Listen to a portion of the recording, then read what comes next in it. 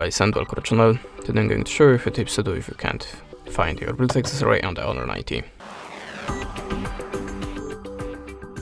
So at the start, when I have a problem with my headphones or another Bluetooth gadget, I'm always starting in the simplest way: just switch off and switch on again the Bluetooth connection to restart it. You can also try to restart your phone. Little bit obvious, I know, but sometimes it really works, so just try it.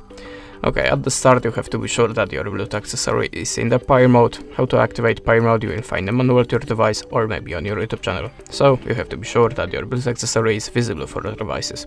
But it's still not for your phone. Go to the settings, tap on the system and updates and choose the reset.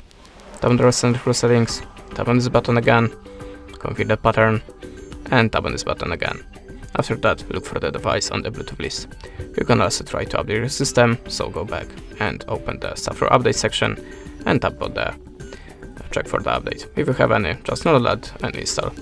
And there is a recommendation from me: check your Bluetooth accessory and your phone on other Bluetooth device to check which one is visible, which one is making problem here. And that's it. Thanks for watching, leave us a like or a comment, and goodbye.